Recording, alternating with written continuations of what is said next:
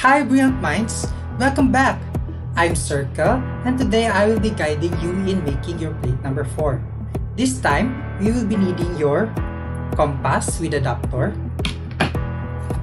protractor, along with the other drafting tools that we used in the previous sessions like T-square, inking pens, and ruler. Alright, so let's start!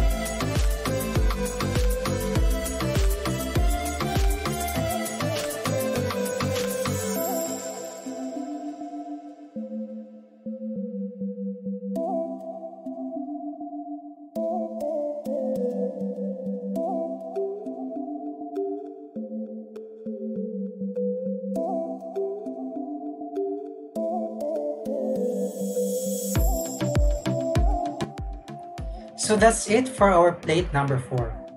How is it? Maybe some of us are anxious, scared of another possible inking mistakes, or even disheartened on this another challenge for this week. These are understandable, because truly the first experiences in using Compass are somehow frustrating. But take heart and be courageous, because eventually you will develop the skill of using it as you go through the process. After all, challenges are breakfast of champions. And you are a champion. Alright, see you again for our next video tutorial. Goodbye, brilliant minds!